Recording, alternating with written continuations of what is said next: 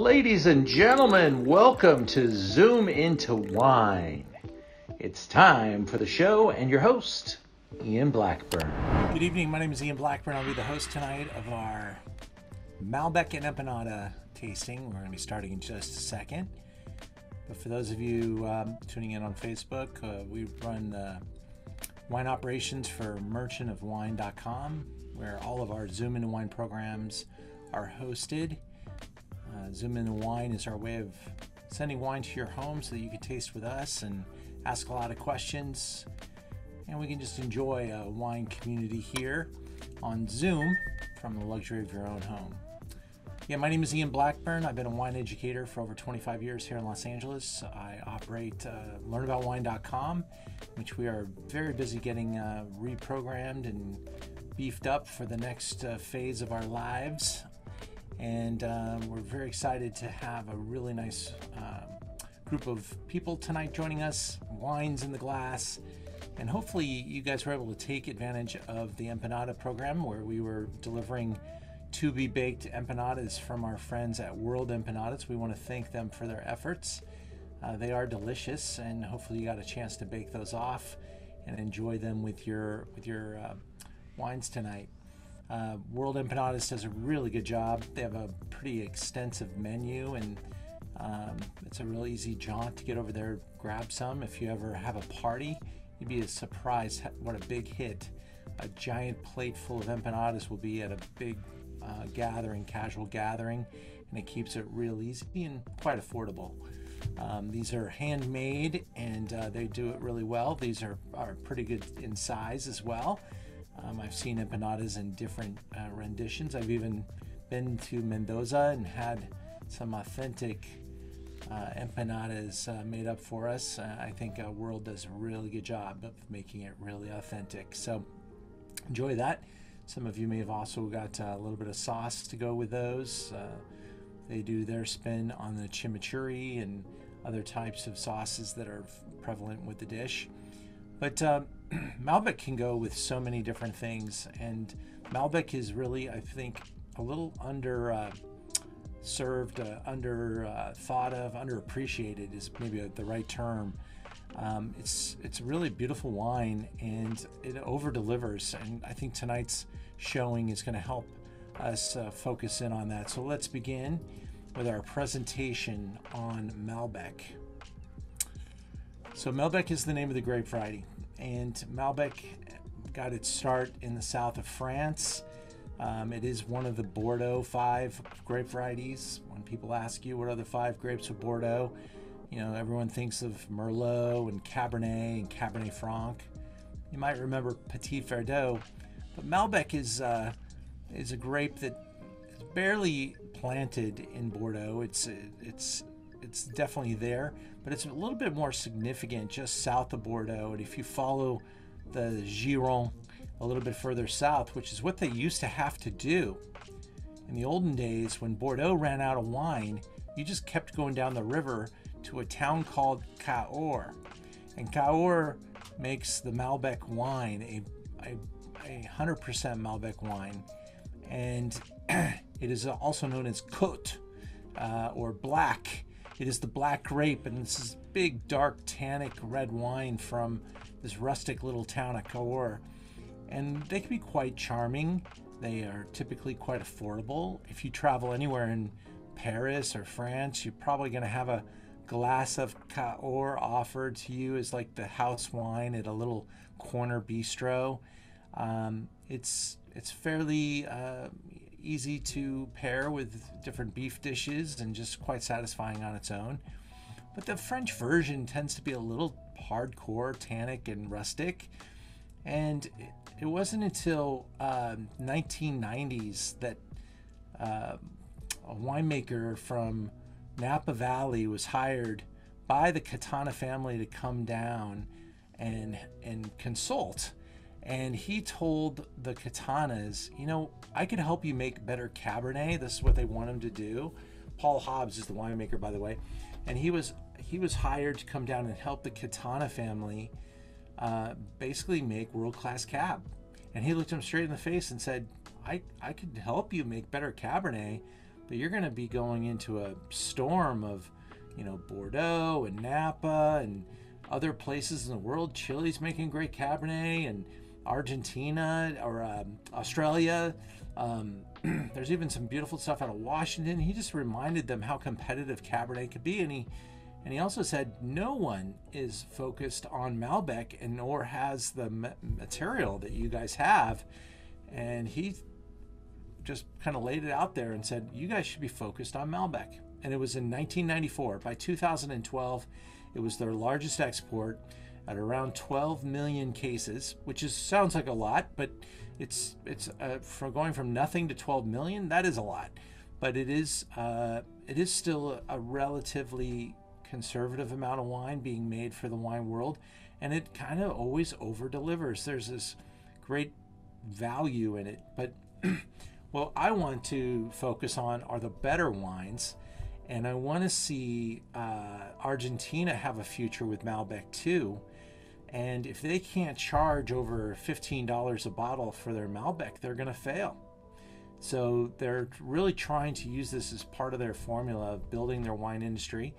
A lot of French, a lot of Italians moved, some of their investments to Mendoza and other parts of Argentina because they see the opportunity.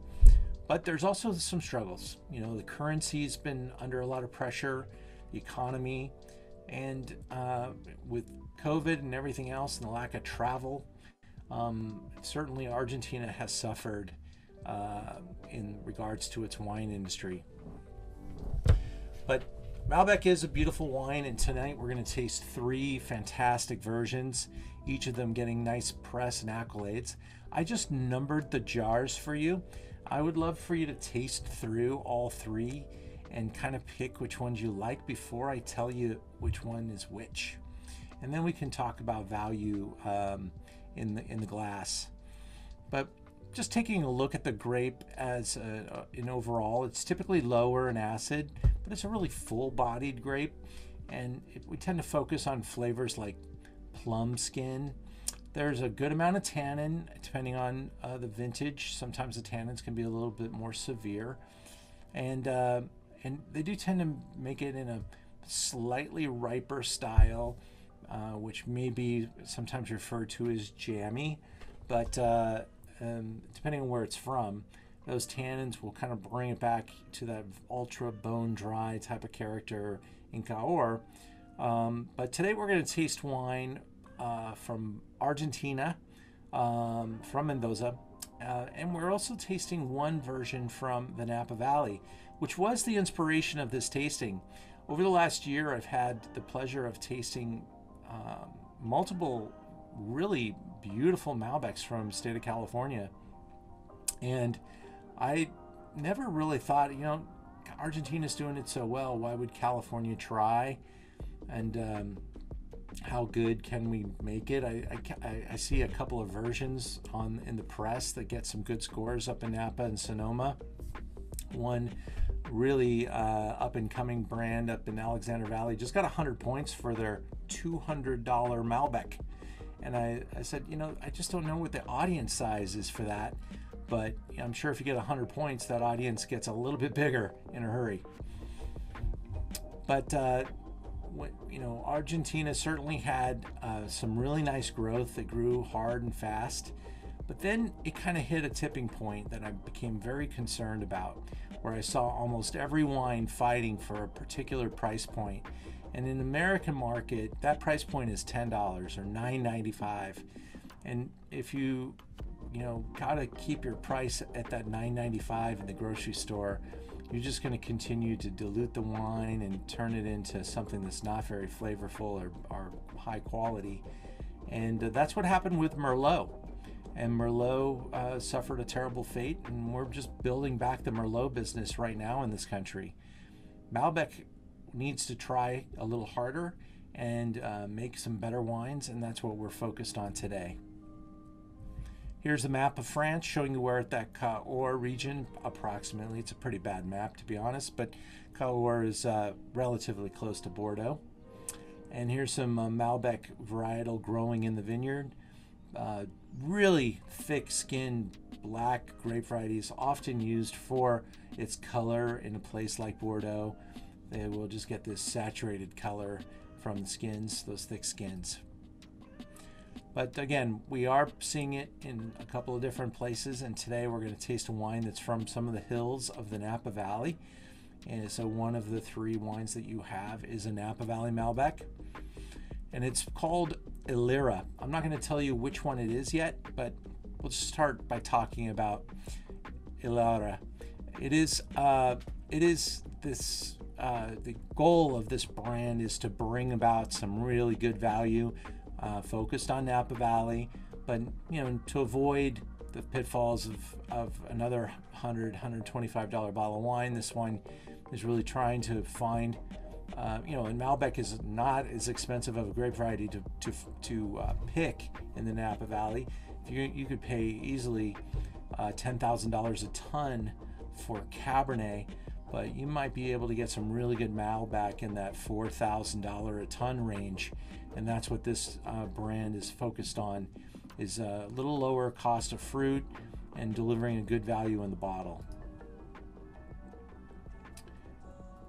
Napa Valley is surrounded, it's like a bowl surrounded by mountains, with mountains being on all corners, and really what the Napa Valley, the valley floor is a collection of soils that have eroded off of those volcanic hilltops, mountaintops, and it's created a really amazing strata of soils, one of the most complex soil stratas in the world.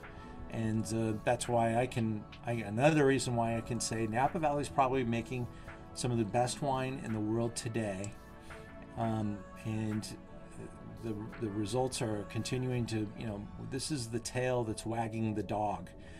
Napa Valley is a teeny wine region, 1/8 of the size of Bordeaux. It makes a total of 4% of the wine in California. When I ask people all the time, how much wine comes from the Napa Valley, if you added up all the wine in California, and what do you think comes from the Napa Valley? Most people think it's like 50% of our wine. It's 4% of our wine. It's a teeny appellation, but really high quality, and it's the one appellation that people can identify. And when people see California on the label of a bottle of wine, they often think, oh, that must be from Napa Valley.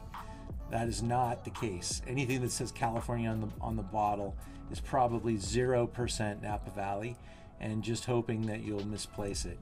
Anna Monticelli is our winemaker for Illyra, and it is her and her husband, and they're quite a hardworking team. They have a number of different projects. I actually have another one of her wines in my store, and I'm really taken by it. When people ask me one of my favorite Napa Valley Cabernets under 50 bucks on my website, it's Stackhouse. Stackhouse comes in and is in our store for less than $35, and it is just a delicious Napa Valley effort. And this is a winemaker that has worked all over the world and has an incredible amount of experience, but here in California worked for CV and assistant winemaker at Bryan Family, and she worked for Philippe Melka, and she just got some amazing scores for the brand Pina, which I now also carry, the Pina Napa Valley Cabernet that got 95, 96 points. So she's really kind of on a roll, and I think you're really going to enjoy the wine from her today. This is her husband, Mario, and they work on the projects in different ways and have different specialties, and they also are involved in a couple of import wines. And he has quite a nice long experience in winemaking and in the wine business and viticulture as well. So a really good complement to Anna's strengths. Another one of the wines that we're going to taste today is a brand that you may or may not be familiar with called Chacana. This is an ultra biodynamic producer, pretty small in total cases made, but they do grow a lot of fruit, and they sell a significant amount of their fruit. This brand is getting quite a few accolades, and I'm very pleased to be able to own the 2015, which is another very good vintage in Mendoza. When we started down this path of creating this vent, we featured another wine that they make, the 2017, which just got a 97-point review and quickly got swooped up. So I had to go back to the family and find out what other wine they had available for us. And this is a very small production inside of their small production family. This is a wine called Finca Anya, and it's a plot of gravel with calcium carbonate in the soil. So it's a really unique soil strata, and so they focus their efforts on this one particular bottling of this one particular plot. It is certified organic, but they're using biodynamic principles in their winemaking production, and they believe that the future of Mendoza is in biodynamics. You may ask, what is the difference between biodynamic and organic? Well, organic typically means, no herbicides or pesticides, and and there's a set of rules that are now coming along in each country to help guide what that organic designation means. It's probably the most organized in Europe at this point.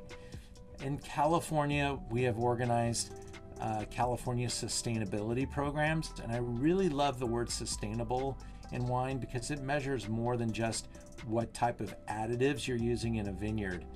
Sustainability measures your inputs and your outputs. It measures your water usage and your waste.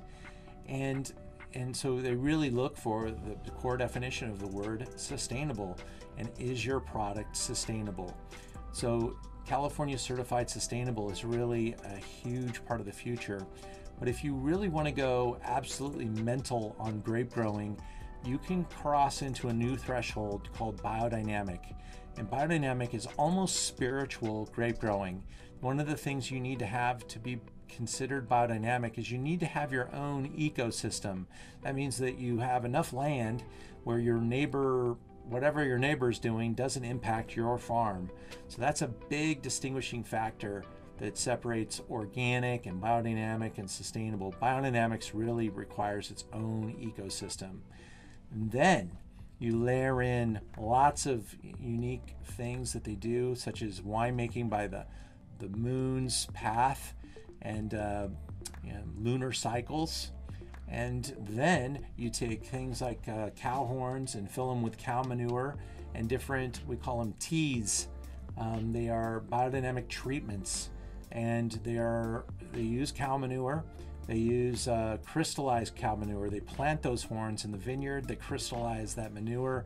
They then put it into a tea and spray that tea throughout the vineyard to increase the vineyard's resistance to disease and its ability to receive photosynthesis.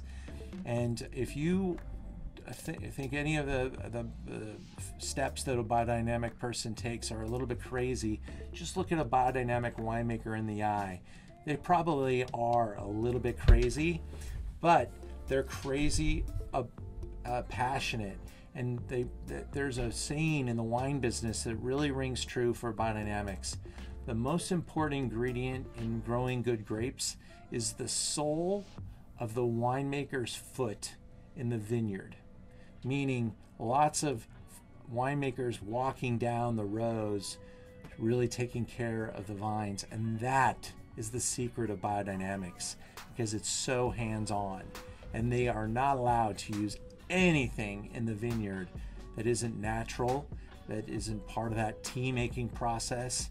And then there's becomes something almost spiritual about it. This is based on kind of Rudolf Steiner and pagan rituals. So there's a lot of historical grape growing, I would say, spiritual actions, I don't know, tribal almost type stuff that they do with their biodynamic actions. But anyway, this vineyard sits at around 3,000 feet in elevation, Chicana we're talking about.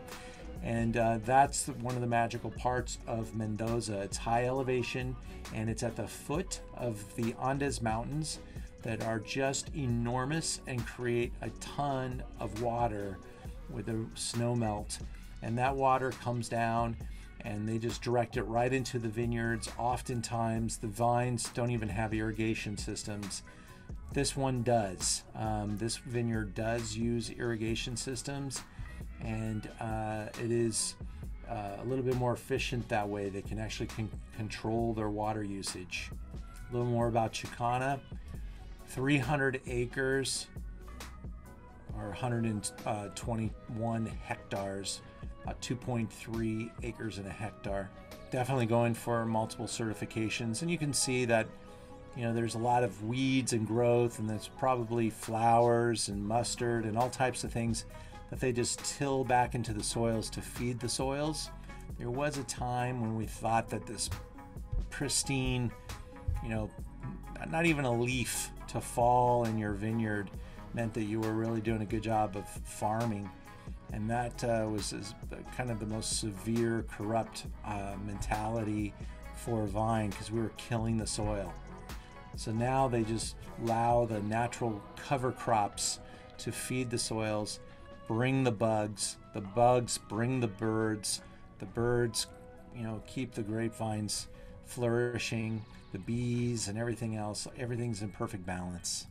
And it's with these principles that you can really start to farm at higher levels and even potentially increase the age of your vines. You know, in viticulture here in California, when we're farming at high levels and we're adding fertilizers and we're trying to bolster the crop and provide a lot of water and get our bottle costs down, we're actually killing the vine.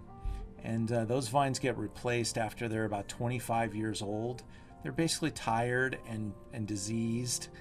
And by using biodynamics, which is kind of old school, they can maybe even let these vines grow to be 60 to 100 years of age. And this is really a big future statement, and these are all statements made by the winery.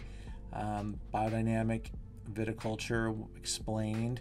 Why is agriculture for the future? And they want to really emphasize that it creates a culture of biodynamic farming, and it really impacts, you know, the way you take care of your animals and your own personal life as well. And Mendoza, it's a movement there. It's not completely universally accepted, but it's growing as people are looking for wines that have these ethos. One of the three wines that we're going to taste tonight comes from another brand called La Posta, and I've been really impressed with this brand's direction. It is another high altitude, 3,600 feet. Their vine age is around 18 years old. This is a larger producer. They have multiple vineyard sites that they work with. This is another brand that's owned by the Katana family, and Katana is certainly one of the larger producers in the region by maybe tenfold. They're probably 10 times larger than anybody else. And they have a lot of different partnerships, and they make a number of different brands for different price points, etc. This is a little bit of a story of vineyards that they don't own, but they farm. And so they're basically buying fruit for the La Posta label, and that's the name of the farmers are on the label. Here's Laura Katana. She's an underachiever. She works as an ER doctor in San Francisco, runs the largest winery in Mendoza, and her father, Nicholas Katana, they're basically a driving force, and they own multiple successful brands. And I was being sarcastic when I said underachiever. She's incredible, and if you ever see her speak, she'll even make your jaw drop, because she's just incredibly intelligent and thought-provoking, and been right a lot. For the wines at La Posta, Luis Reginado is the winemaker, and each of the labels that they make at La Posta has the different family's name on the label, because each farm is a little different. All right, so I see a question about the pricing, so we're going to do that now. And I'm going to open up the screen and say hello to everybody at the same time. Hope you guys have been able to put a little bit of wine in the glass. Carolyn, How you doing? Marilyn, how you doing? Oh, Ian, it was a disappointing day. My wine refrigerator got lost in transit. Oh, boy. What does that mean? It means I ordered it on Amazon and I took the day off work to be here, and nobody called me to bring it. And then I called Amazon and they said, oh, it's lost in transit. Yeah, there's a guy on the 710 freeway offering wine refrigerator. So I'm bummed, but I'm good now that I have my Malbecs. All right, cool. Well, let's make your day better. Nicole, Breeze, you got a little group there? How you guys? Yeah, we've got a group. I'm over here. Wait, let me see. Hello. Hi, guys. Good to see you again. Good to see you. Good to see you too. We got Rob here, and then we've got Hi. Lori and Adam Gadsby on the other side. Hello. Hello, hello. Some Iberico and some cheeses to go with the Malbec. Far out. You're doing it right as usual. Thank you. I'm glad we could get some. Did you do any empanadas today? Yep. Yeah. They'll be heating for a little bit here. Good. Cool. Well, thanks for joining us. Absolutely. Lisa Tess, did you get your empanadas okay? I did. I just had some. They were delicious. Oh, good. All right. Teresa Mackey, did we get you some empanadas too? You did, and I was quite surprised how spicy the potato one is. So Oh, yeah. I've been trying to see how that goes against some of the wine. I was gonna say you got a nice suntan, but maybe that's from the spice. Exactly, getting a little flush. I did not do the potato yet, so I'll check that out. I don't remember it being spicy though, but It's got some red flakes in it, so. all right, that's what it takes. That's what it takes. David, how are things in Santa Monica? Everything okay? Yeah, everything's good here. Thank you. I just got a wine refrigerator yesterday, so maybe they gave me yours by mistake. It was from Amazon. It came on time, and no one stole it. Wow. I guess I was lucky. Actually, I had a question for you, Ian. Yeah. Is the best temperature 55 degrees? It seems like that's what Google says, but I figure you're more of an expert. Sure. Since we got you both on here, 55 is absolutely where you should set that thing at. Okay. I will also advise you to make sure that your wine refrigerator is not stored in a room that's really, really hot. Some people put it in the garage. Okay. And it could get too hot in the garage because the garage is not insulated. Right. And the wine refrigerator is only zoned to cool the wine down 30 degrees from the outside temperature. So if your room is 75, you can easily get inside of 55. But if it's 105, you could burn out your wine refrigerator. Okay. And it's a pretty good idea to make sure you have a fantastic warranty on that thing. So if Amazon offered one, or you can still get it, it's great to double up on that warranty and pay a little extra, because the most expensive part is the part that burns out pretty fast, the little refrigeration unit. Okay. So, it's that if that refrigerator costs $500 or $1,000 or $1,800, over half of it is the refrigeration unit. Really? Okay. So that's just a couple things to keep in mind. But 55 is where it works the most efficiently. You can set it lower. Okay. And some of the greatest wine cellars in the world are as cool as like 45, 46, 47 degrees. Mm-hmm. But it slows the wine's aging down. It's like, really slows the movement of the wine and the advancement of the wine down. Some wines that are stored at 45 don't actually advance very much, and that's why those deep cellars in London are really highly treasured in the auctions and stuff like that. And they put their wine, 100 feet underground in these bunkers in the bottom of London, and they're all stone, and and it's a wonderful place to store your wine if you can get to it. But for us in California, the Amazon wine refrigerator works 2 out of 3 times. At least they're good about replacing it. If you don't get it, they always replace it for free, right? Yeah, that's good. Their service is pretty awesome. They don't want anybody to hate them. That's good. Well, good to see you, David. Thank you. And Kristen, how are you? Wonderful. But I was just thinking, I want to be invited to Nicole Breeze's party because it looks like you guys are having fun over there. This is the warm up. Christine, come on over. Yeah, come over at like 11. Then you're really going. That's when the pool and hot tub get going. Those people. Is it Calabasas or Westlake that you're in? Westlake. Lake Sherwood. Yeah. Lake Sherwood. Yeah. Nice digs. Nice digs. Well, Tim and Nancy, where are you guys zooming in from? We're in the Mid-Wilshire area, so right in the middle of town. All right. And did we get you any of the empanadas? You did, and we have eaten one. But we have not had time to go back out to the oven and pull the rest around. All right. And did you have the spicy potato? No, we had the one that we've had is the chili con carne. Cool. That's one of my favorites. Good. And will we get a little banjo tonight?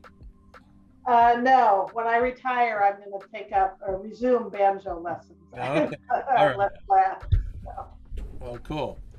Well, good to see you all. Let's take a look at what we have. If you've been able to taste all 3 wines, I'd love for you to put in the chat box which one you prefer. And then I'm going to start showing off the wines on the website and talk about pricing. And anyone that's either watching this Zoom or on Facebook and able to hear me, if you go to the website, I'm going to put a crazy code up. I'm going to put it in the chat box so you can grab it. But on checkout of the website, if you use that code, you'll get 10% off, even off of a bottle. A little hint though, if you're going to buy a good amount of wine on our website, you always get 10% off on 12 bottles.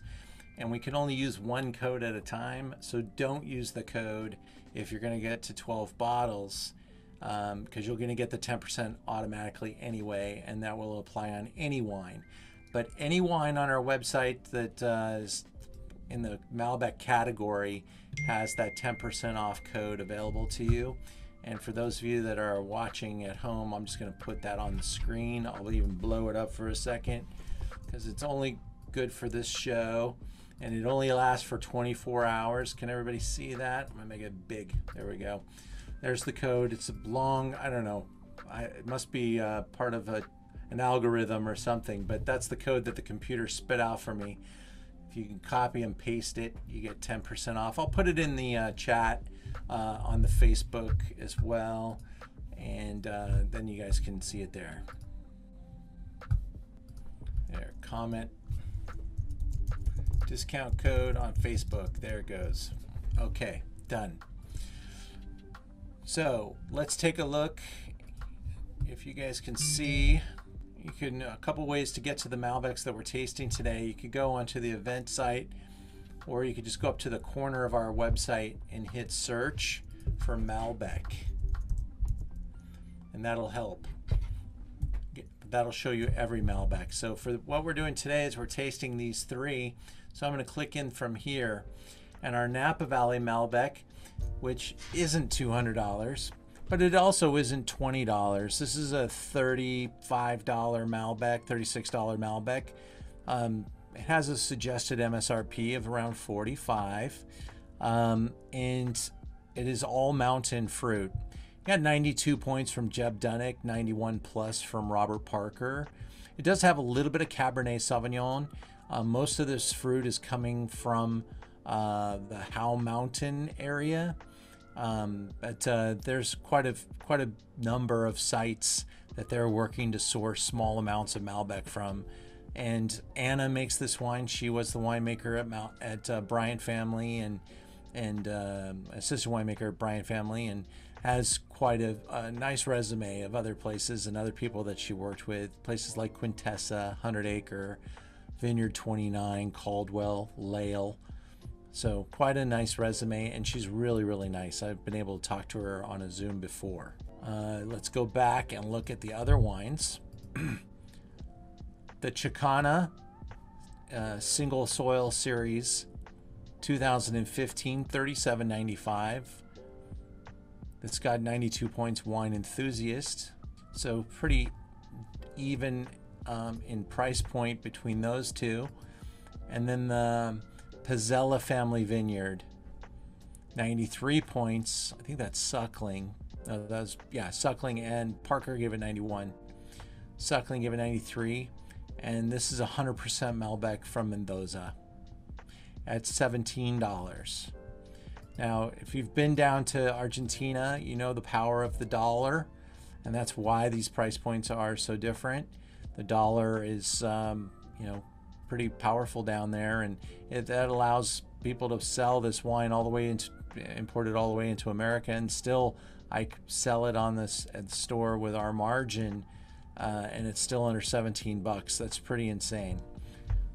So a really amazing effort there. Let's see which ones you like. I'm looking at the chat box if you've got your favorites in there. Crystal liked number 3 the most. David liked 1 and 2. Nicole said, oh, that's because you got bottles and we didn't blind them for you guys. Sorry about that, Nicole. The idea of blinding it came a little bit late. Teresa Mackey, you liked 1 and 3. Rob liked the same one as you, Nicole, the Annie, which the brand is called Chicana, but it is the Annie wine. Yeah. Actually, it was just me that liked the Chicana of the group. You separate. Nicole can't type. I got confused. I was flipping back and forth. I see Nicole liked the Alara. Yeah, I like the Alara. And Adam, you liked the La Posta. Lori liked the La Posta. And Lisa, you got bottles also. Are you pour vinning those, Lisa? Not today. I just opened up the biodynamic one. Okay, cool. All right, so let me reveal what the other people were tasting, because those of you that got tasting kits got little jars that say 1, 2, and 3 on them. And those of you that got bottles, you'd have no idea what we're talking about. So, all right. So, wine number 1. For those of you that got the tasting kits, and a lot of people like wine number 1, was La Posta. So it's doing very well, and that's what's in my glass right now. I haven't had time to drink any of it. That's why I'm excited for it. Solid, pretty restrained. It's not as powerful maybe as the others, but really balanced and delicious. On a big warm day like today, I cooled my wines down. I always encourage you to do that. Some of you, I might have even delivered them cold, because when we sent them out, we didn't know how long they'd be on the journey. Wine number 2. Yesterday. They've been in the wine fruit. Yeah. They hand deliver them. I love it. Really? Yeah. This is the like on their way. this is the Chicana, and it's got a really cool label. I'm going to take my background off so my blue screen thing doesn't mess with it, so I can show it to you. Really, I love the detail and the artwork and the kind of the hand drawing that's on the label. It definitely has kind of a higher end look and feel to it. So really enjoying both of these wines. I do, by the way, still have 2 bottles of that 2017. They got 97 points. It's a few dollars more. This one's the one that we're tasting today. The 15 is 38 bucks, and the 97 pointer is 42. But I would say they're very similar. I tasted that 97 pointer about 6 months ago and bought it because it was good. I mean, sure, Normally you buy it and you just, hope they get some good press along the way. That one nailed that big score in Decanter, which is really important for, Decanter is a really important magazine for Mendoza, for Malbec, because the largest market for Mendoza in Argentina is England. As they're not a big red wine producer, they're a big red wine importer, and England imports a lot of Malbec, especially on the higher end side. They tend to buy they buy both at extremes. They buy more of the low end and they buy more of the high end. And there's probably the stuff in the middle comes here more often. But I'm digging this wine. It definitely has a unique terroir element in the nose. You can smell that earthiness. There's something there that's a unique presence, and they tell you flat out this is grown on a unique soil strata. So that's what we're experiencing here in the nose, and I think it's got a really cool perfume. It's got almost like, this granite schist kind of thing happening. But that's calcium carbonate, and I'm not a soil scientist, so I don't know why that presents itself the way it does. But if anybody knows, any of you scientists out there know what calcium carbonate would do, that would be good. So wine number 3 is the Alara, and that got a lot of votes too. And I've been out with this wine a couple of times, took it to dinner, and had some really awesome feedback. We had it with some steaks, one of my first time taking it out for dinner, and this was a big hit. And I will tell you, when I go out to dinner with friends, I usually bring something, that's a little more dear.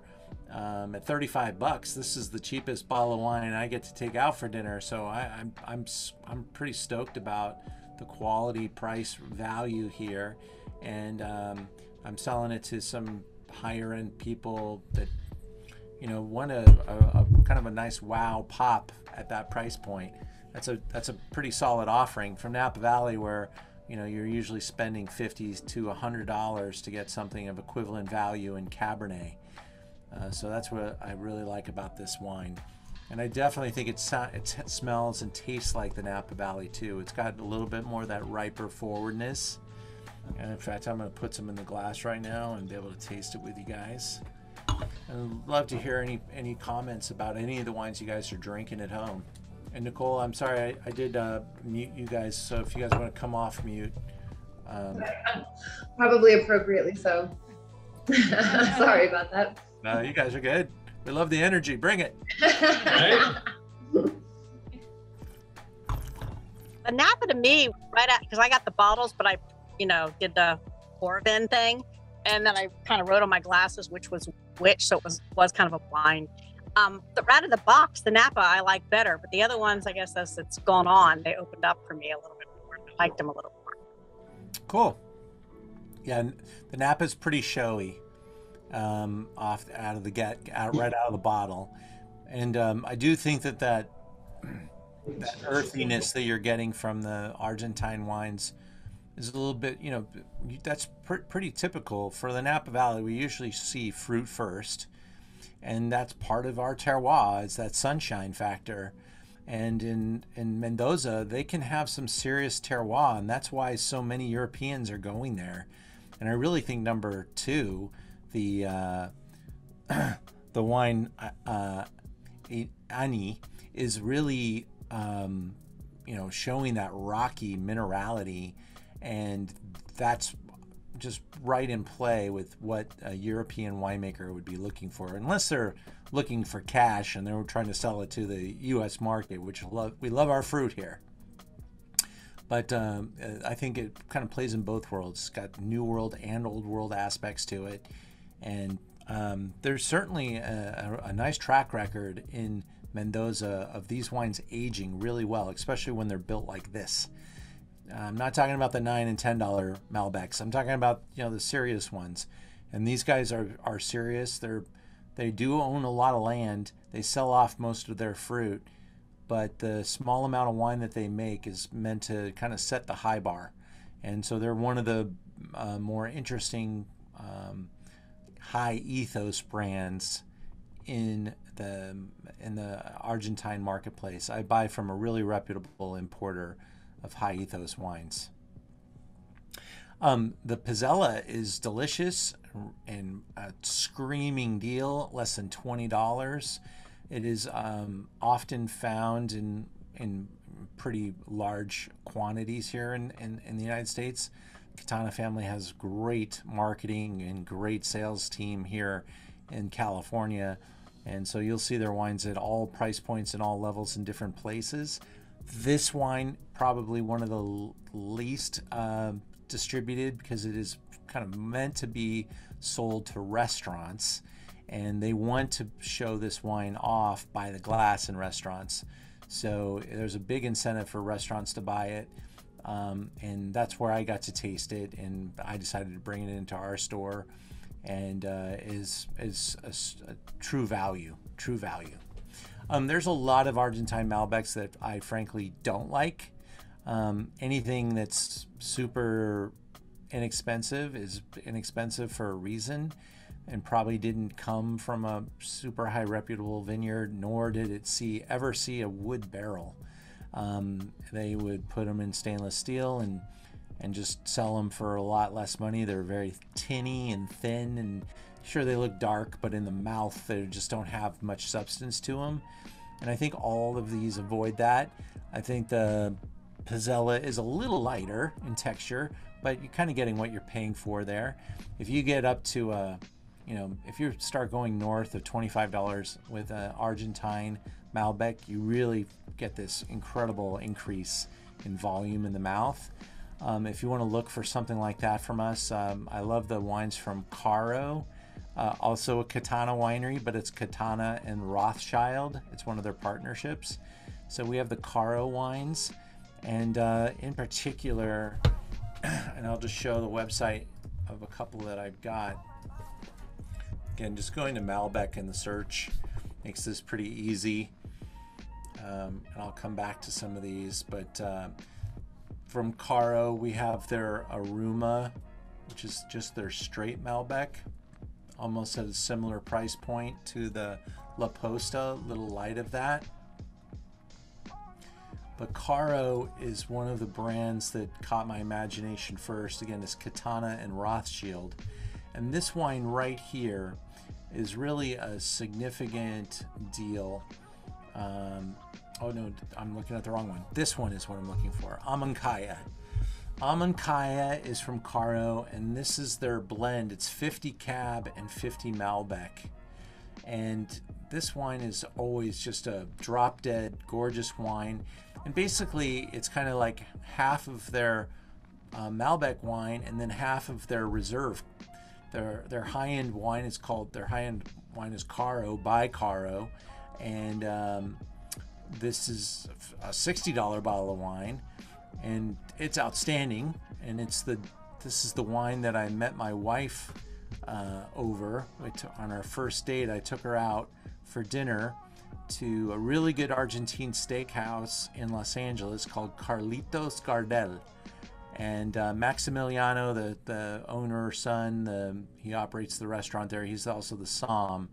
We're looking through the wine list, and I saw O2 Caro. This is 10 years ago. And I saw O2, and I said, oh, that's got some nice age to it. That looks good. I've always heard about that one, never tasted it before. He goes, you'll love it. We did love it. And we, in fact, went out after our first date, and we left, and we were talking about the wine all night. We loved it so much that both of us the next day got on the phone and tried to find it. Well, I got on the phone a second earlier and was on the phone with this company up in Napa Valley that had a case. They were the only ones that had this O2 Caro. And I bought it, and she was on the other line trying to buy the same case, and they let her know that someone on the other line bought the case of wine before she did. And she was upset and didn't know it was me. And I surprised her the next time I saw her with a bottle of O2 Caro and told her I got the case. So that's one of our wines. So I've carried a lot of different vintages of Caro on the website, and I've bought even more O2 over time. It's still drinking like a champion. and probably have a little too much O2 now, so I may even put some of it on the website. But I have 02, 06, 09, and I'm a big fan of that wine. It's made with that Lafite. Well, you know, Lafite owns their own French forest, and so they use their Lafite French wood that they put on their Chateau Lafite wine, and they use that 100% new on the Caro. So it's pretty dynamic, and it's built to withstand that type of wood as well. And it gets a pretty high price point because of it. Well, that's our little talk and walk through Malbec. You know, the idea of having empanadas is a good time any day of the week. I sent each of you a couple of recipe ideas and stuff like that in the email. But if you ever go to World Empanadas, just tell them that you learned about them from us here at Wine LA. Can't promise that they'll give you anything extra, but they might give you a handshake or a pat on the back. But it's a good little family operation. Mom, dad, and the son are all there working really hard, probably a little too hard. They would be on the video tonight, but this is their busiest night of the week, and they've got a line around the block right now. And they can't find anybody to come and work for them at 15, 20 bucks an hour either. So they're working overtime and a little grumpy. These empanadas are so good. Oh, right. I'm glad you like it. Yeah, the flavor is really good. Yeah, and I don't know which one I like the best. I kind of like having different ones. You know, I think, Tim, did we send you the assorted pack? Who, me? Tim and Nancy got the assorted pack. We did, and it wasn't quite what I thought it was going to be.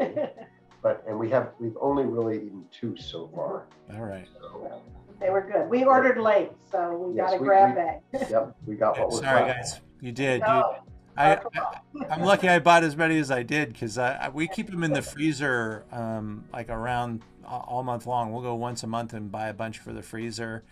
If we're working hard and we get home, we'll just make a batch of empanadas and a salad for dinner, and that'll have to do. But they are pretty tasty, and they're good people. So I'm glad you guys like them, and thank you for supporting the Zoom tonight. We have our upcoming Zooms are currently on the Zoom Into Wine website, which is supposed to be right here. So I'm just going to flip over there and show you guys what we got coming up. Next Wednesday, I'm doing a biodynamic session with Chateau Maris in France, and the owner of Chateau Maris is talking to me on Monday, and we're going to record with him. But this is just a really cool brand. They say there's organic and there's biodynamic wineries, and then there's Chateau Maris, because these guys are so crazy about it. Next month in July, we move to a Wednesday, Thursday session. And in fact, on Thursday next week, I'm double duty. I have a 6 o'clock beekeeper tasting, which I do the first Thursday of every month at 6 o'clock. And we're going to be tasting the 2017 Beekeeper Secret Stones. And then at 7 o'clock, I do this bubble session. We'll do Prosecco, some nice French bubbles, and then a bottle of champagne, and really talk about how they're each different. And the $50 ticket is quite a deal. You get a half bottle of Tattinger, a full bottle of J.O. Prosecco, and a full bottle of the Café de Paris. So you might want to check that one out. There's also a full bottle of Tattinger opportunity there too. Unfortunately, my session with the Brown Estate had to get rescheduled. We were on the wrong date, and they double booked. So we moved them out to August. So that'll reappear in August. And it's just coming a little too fast to replace it. So we're just going to take that night off and move to the 8th, where we do a really fun session on Chenin Blanc, which has been one of our best performing grapes over the last year. And I'm doing a full, kind of a collective approach here. One of my favorite little wines from the Loire Valley, made right outside of Savennières. something from California, from one of the oldest Chenin Blanc vineyards in California, a classic Vouvray, and a really nice bottle of Steen from South Africa. So we'll have a pretty neat perspective. And then my friend Chef Bob Blummer, we're going to do a thing on salmon. We're really trying to get Copper River salmon. We're waiting just a few more days to say Copper River on the event. I'm not going to be sending Copper River salmon around town. Everybody can get it at the store, Whole Foods down the street. But if you want to get a piece of salmon, Bob will talk you through cooking the salmon. And Chef Bob Blummer is on the Food Network. He's a multi-award-winning cookbook author. And we've got 4 awesome wines. Because when I got Bob on there, and I know he's a wine lover, he ultimately is doing this to help me. He's a good friend of mine. And so I got to make sure the wines are super cool for Bob, because Bob loves good wine. So I put some really awesome juice behind that class. And this is kind of our new business model going forward, as we took the shipping price out of the tasting kits. The tasting kits every shipment now, starting in July, will be $10 in California. But we'll have a little bit lighter pricing, and the 12 bottle discount will more than pay for the shipping. So that's where we got to go, because even our courier service is trying to double the rate of our delivery. So we're going to a $10 shipping model, and if you're a member of Zoom Into Wine, you're going to get a free delivery as a member once a month. So it's another way to reward our membership, but you're also going to get rewarded with a lighter price on the Zoom. So we'll do this Zoom for $25 to kind of kick things off. You'll get a sample of each of the wines, and then it's going to be $10 delivery on top of that. I was looking through his cookbook this morning. My a friend of mine's coming over for dinner tomorrow. I think I'm making a salmon burger that I think he did quite a few months ago with you, right? Yeah, and you're gonna love that salmon. Yeah, I got that book. Yeah. Yeah, all of his stuff is super good. One of our favorite entertainment things to do. He makes a whole bunch of fun appetizers too in one of his older cookbooks. It's literally shrimp on the Barbie, and it is a Barbie doll covered in shrimp, and it just knocks everybody out. So he has some really good ideas for catering and stuff like that, and he's just a total problem solver. And he just shot his own movie. He might be getting a little too big for us pretty soon. I've always said that he's like Anthony Bourdain without the drug problem, and he is just super on it, and I think his star is about to rise. So come hang out with Bob Blummer. You're gonna love him, and we're gonna drink some great wine, and he's gonna even take you through some steps to kind of avoid the pitfalls of overcooking salmon and making it dried out and things like that. So he's got a lot of tips for us. All right, back into our little menu, and I'm sorry my commercial's going a lot longer than I normally like it to go. A lot to talk about this time. I haven't Zoomed for a little while. We took a kind of a little bit of we've done a lot of our big programs with STARS events, but there haven't been a lot of Zooms recently. So we got a lot to talk about.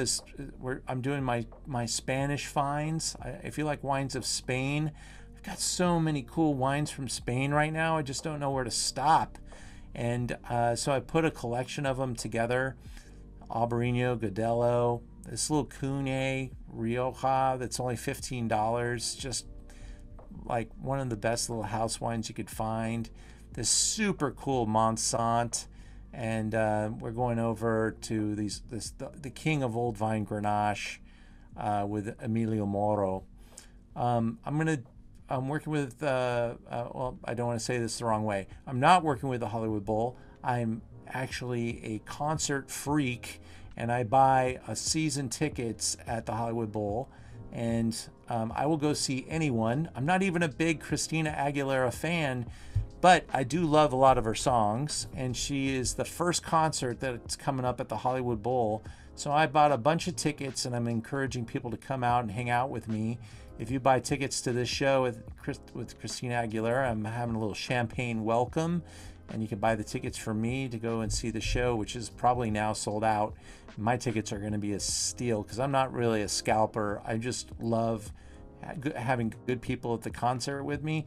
And so if you want to go see Christina Aguilera, I've got some decent seats. They're not in the boxes. They're just affordable. And I've got a nice little group together, and we'll do a little champagne, then walk in and see the show.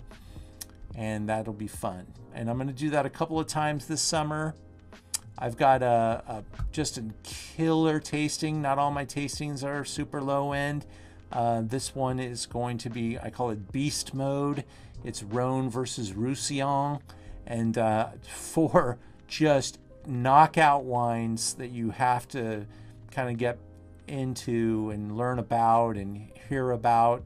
And if you just, hear the story of Chêne Bleu, the story of Domaine Thivien Calvet. These guys are like the superstars that no one's ever heard of before.